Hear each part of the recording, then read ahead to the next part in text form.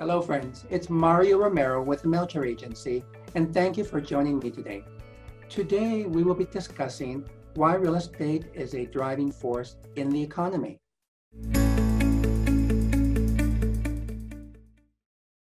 As the economy recovers from this year's health crisis, the housing market is playing a lead role in the turnaround. It's safe to say that what we call home is taking on a new meaning, causing many of us to consider buying or selling sooner rather than later.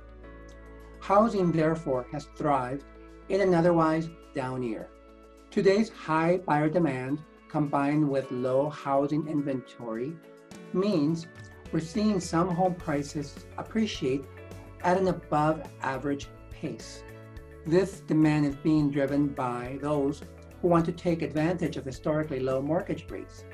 According to Freddie Mac, the record low mortgage rate environment is providing tangible support to the economy at a critical time as housing continues to propel growth. These actions are driving a positive impact on the economy as a whole. According to the National Association of Realtors, the real estate industry provided $3.7 billion of economic impact to the country last year.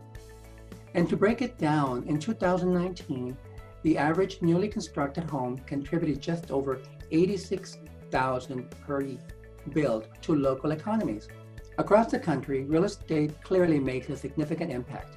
In addition, last week, the Bureau of Economic Analysis announced that the U.S. gross national product increased at an annual rate of 33.1% in the third quarter.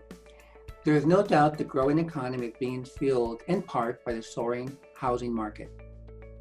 Experts forecast this housing growth to continue into 2020, and it'll have a big impact on the economy next year as well. Now, there's no doubt that it is one of the most contentious presidential elections in our nation's history. The outcome will have a major impact on many sectors of the economy. However, as Matthew Speakman, an economist at Zillow, explained last week, while the path of the overall economy is likely to be most directly dictated by coronavirus-related and political developments in the coming months, recent trends suggest that the housing market, which has basically withstood every pandemic-related challenge to this point, will continue its strong momentum in the months to come. So the bottom line is, the American dream of homeownership has continued to thrive in the midst of this year's economic downturn, and home has taken on a new meaning for many of us during this time. Best of all, the housing market is making a significant impact as the economy recovers. So thank you for joining us today, and let us know how you are doing out there.